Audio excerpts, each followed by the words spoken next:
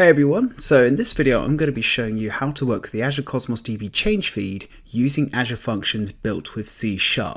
So what I'll do in this video is I'll start off by explaining what the change feed for Azure Cosmos DB is, how we can work with it and what the main features of the change feed are, and then we'll dive into a demo and start consuming the change feed using an Azure function built in C#.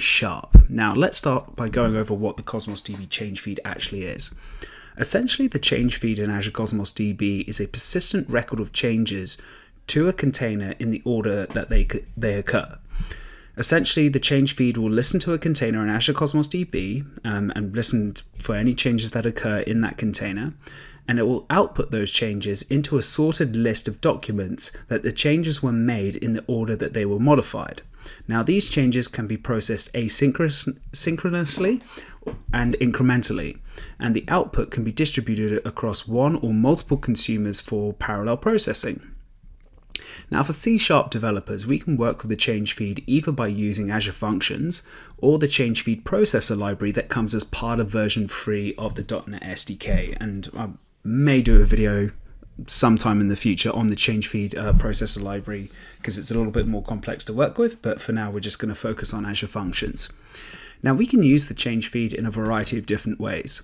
We could use it to persist the output of another container in Cosmos DB, or the output in documents that are inserted into one container, and use that to persist that output to another container in Cosmos DB, perhaps with a different partition key. We can use it to listen to a container, one of our containers in Azure Cosmos DB, and then copy those documents to an alternative storage solution, such as Azure Blob Storage. Or perhaps we want to utilize the change feed to enable some machine learning workloads that we have running in Azure Databricks. There's a variety of different uses that we can actually use the change feed in Azure Cosmos DB for, which makes it really, really powerful. Now, using Azure Functions is by far the simplest option that you have in order to consume the change feed. As you'll see from the demo, all we really need to do is create a function that uses a Cosmos DB trigger and connect it to the container that we want to listen to. And then when changes occur in that container, our function will be invoked and produce an output that our consumers can consume. Just to go over some features of the change feed, the change feed is enabled by default. There's no additional setup required, so I don't need to flick a switch on in the Azure portal, I don't need to write an elaborate script, it just comes out of the box. However, at the current time of this video, change feed only supports or includes inserts or updates. You can capture deletes using soft deletes. You can do a little trick where if you want to delete an item, you can mark it within the document, and then you could use something like time to live on a document to say, hey, expire this document after 10 seconds once we've marked this as soft deletes. But out of the box, the change feed doesn't support deletes quite at the moment. Now, changes to an item appears exactly once. With clients, you'll need your clients to manage the checkpointing logic. Only the most recent change for an item is given. So if there are intermediate changes to your item within your polling period for a change feed, those might not be available to you when you consume the change feed. Now, the change feed is sorted by the order of modification within each logical partition key value. So if you're running a change feed across multiple partition key values, there'll be no guaranteed order. And there's also no fixed data retention for which the changes are available. So it's not like the change feed is only available to you after, say, 5 months or 6 months or 30 days or whatever. It's available to you. You can consume the change feed from whatever point of lifetime of the particular container that you're going to be using the change feed on. All right, let's jump into a very quick demo. Okay, so here I am in Visual Studio. So basically what I've got here is a simple function that's just going to insert books into a book container that I've got in Azure Cosmos DB. So just take a look at this book model here. All we're doing is, within this function, is we're just generating a bunch of fake books based off this model. So I've got an ID, title, author, price, and genre. I've got this book repository class that's going to insert it into a book container that's partitioned by ID. So if I go into Azure Cosmos DB, there's my book container in this books database, and it's partitioned by ID. And essentially what we want to do here is create a new function within our function application with a Cosmos DB trigger that will use the change feed to listen to our book container as items are being inserted into this book container, and then copy the items that are being inserted into this container and insert those documents into this books by genre container, which is partitioned by the genre. So it's fairly straightforward. So go back into Visual Studio. I'm going to create a new function. So create a new Azure function. I'm going to say insert, crazy cap locks, insert book by genre. There we go. Click add. And here what we want to look for is when we get this pop-up window saying new Azure function, we want to look for a Cosmos DB trigger, and there it is. And I'll just click add for now. And before we start configuring our trigger for our function, I'm just going to turn this into a non-static class, because what I'm going to do is I've got this book repository class which handles all the logic for inserting or just interacting with my Cosmos DB database. So I'm just going to inject that as a dependency. So iBook or private read-only iBook repository. I'm going to import the using statement. Just put underscore there. Then type CTOR tab to get my constructor. Use iBook repository as an input parameter. There we go. Cool. So now what we need to do, now that I've injected my book repository interface, is configure our trigger. So when we created this function, it generated a template for us. So it looks like we need to provide a database name, a collection name. So we need to actually tell our Azure function which collection to listen to. Then we need to provide a connection string setting. So that's the name of the setting, not the actual connection string itself. And then we've got a lease collection name, and I'll explain what that is in a little bit. So if I go back to Cosmos DB, I can see that the database that this books container that we want to listen to is in a database called books DB. Just type that in. Collection name, it is books. Yep. I want to get that right. And then for this function, what I'm doing, so I go into my startup class here, is for my settings, I've just got a local.settings.json file, which I'm going to use to add my configuration settings. So what I've got here is I've got a configuration setting called Cosmos DB connection string. I'm instantiating a singleton instance of my Cosmos client, so I can reuse it throughout all the functions. So I just put connection string setting, set that to Cosmos DB connection string. Now let's go and let's talk a little bit about this lease collection. So what this lease collection will do is it will manage the checkpointing of your change feed. So the change feed uses a polling system, so we will essentially poll this books container for any changes. And essentially this will keep track of what was the last item, or whereabouts in the change feed. What was the last item processed by the change feed. Now, as you can see, if I go back into Cosmos DB, just minimize that, we don't have a lease collection available to us. But what we can do within our Azure function is we can add another parameter to our trigger called create lease collection if not exists. And we can set that to true. So essentially every time this function gets invoked, it's going to check to see if the lease collection exists, and if it doesn't, it will create a new one. But if it does, it will just it won't do anything. We can do a bunch of things for our lease collection. We can actually, if I just start typing lease, we can put a prefix on it prefix on it, so when we actually insert, we can actually use the same list collections to manage a bunch of different change feeds if we want to, and then we can just differentiate between those different change feeds by adding a prefix to that. We can store it in a different Cosmos DB account entirely using the list collection string setting. We can stick our list collection in a different database if we wanted to. And we can provision throughput, or we can, by default, when you create a new collection for your leases container, it'll be set at 400, but here we could set it to 500, 600 if we want to. Remember, it's like a normal collection in Cosmos DB, so you do need to add it in increments of hundreds. But let's just leave that for now.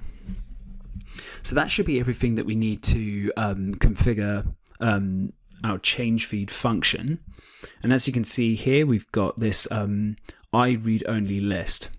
So essentially what will happen is every time we poll the change feed for changes in this book's container, it will persist the output to that in this I read only list for input. And just before we move on, there is another thing that we can do with the change feed. So essentially with this function, we can start from the beginning. So essentially we can just tell this function, okay, from the start of life for this particular container, I want you to produce get all the changes that have occurred within this book's container. Or, so here with the feed poll delay, what we can do with this is essentially it's the time in milliseconds for the delay between polling for new changes on the feed itself. So by default this will be 5 seconds, but we can configure that for longer if we want. We'll just leave it as the default for now. Okay, so what I'm going to do, I'm just going to put a try catch statement here. I'll just do some simple logging if anything does go wrong. ex.message. I'll just log out the message, I won't do anything fancy. But within the try, essentially what we want to do is, if this input list is not equal to null and the counter documents is greater for 0, we essentially want to do something with the documents within that list. So remember, what we're trying to do is we're trying to just copy documents that are being inserted in this books container, and we're just going to insert it in this books by genre, but we're going to be partitioning it by the genre of the book instead of the ID. So go back into Visual Studio. What I want to do, just remove that boilerplate code. I want to deserialize the document into the book object that I showed you earlier. So JSON convert.c to serialize object book. I need to import that. So it'll be, before I do that, I actually need to iterate through this input list.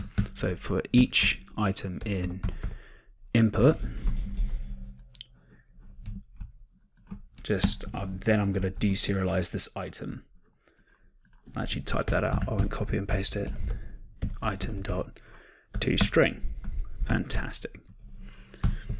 Cool. So that will take my incoming item and just deserialize that into this book object. And then what I want to do is I want to insert that book document into that container. So if I go into this book repository class, I've actually got a method here, insert book by genre. It's going to take the incoming book and create a new item within this genre container with the partition key of genre. So if I go back into my Azure function, what I want to do is await book repository, insert book by genre, just insert the book. And I'm going to have to make this asynchronous and import the using statement system.threading.tasks. That should be fine. And then just for my peace of mind, I'm just going to log information. I'm just going to say inserted book .id, just some really basic rudimentary logging. .id, fantastic. Just tidied this up. Okay, so just to recap, I've configured my Cosmos DB trigger. So we're going to be listening to this books collection. And I've provided my connection string, told it which database it lives in. I'm creating a new lease collection. And then every time new items are being added into this list, if there are items in there, I'm just going to, for each item within that input list, I'm going to deserialize it into a book object and then insert it into my books by genre container. All right, let's fire this up. And for this, what I'm going to be doing is I've got this HTTP trigger here. I'm just going to make a post request. I'm just going to use Postman to make that post request. So wait for my function to start up. And I should, once everything's all good to go, provided everything's good to go. Yep. So I've got my two functions there. So I've got my insert books function, which is my HTTP trigger. And I've got this insert book by genre Cosmos DB trigger function ready to go. So before I invoke it, actually, what I'm going to do, go back into my change feed function, just going to put some breakpoints there. I'll just put a breakpoint there just in case an exception does get thrown if I have done anything wrong. So go back into Postman, make sure that's the right endpoint. Yes, it is. And click send on that. So open that up. Hopefully it gets invoked. Okay, it took my function a little longer to run. I'm running Camtasia and Visual Studio on this machine, which is probably not a great thing for my computer. But anyway, so we've hit this breakpoint here. So we've got changes in our container. So I've got so let's step through this. So I've got my book model, so that's been deserialized successfully. Now I'm going to insert it into Cosmos DB and log that. And yeah, so that's now iterating through all of this this list of different changes that have occurred in our books container. So I'm just going to remove that. Just press continue. Let that run. So it's inserting all the books happily away. Looks like it's stopped, so I'm just going to stop debugging.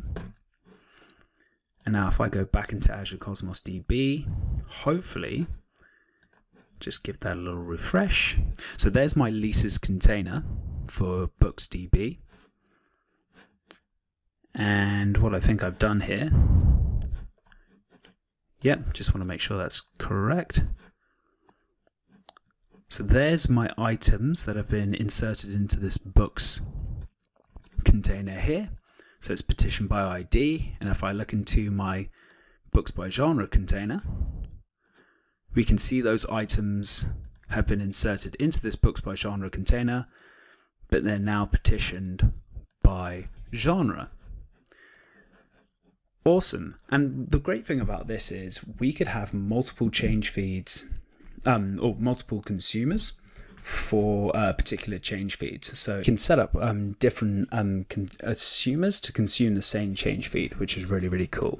So hopefully this like very basic demonstration just shows you how simple it is to actually use Azure Functions to connect to the Cosmos DB change feed with just a few lines of code. If you have any questions, feel free to pop them in the chat, and I'll see you all next time.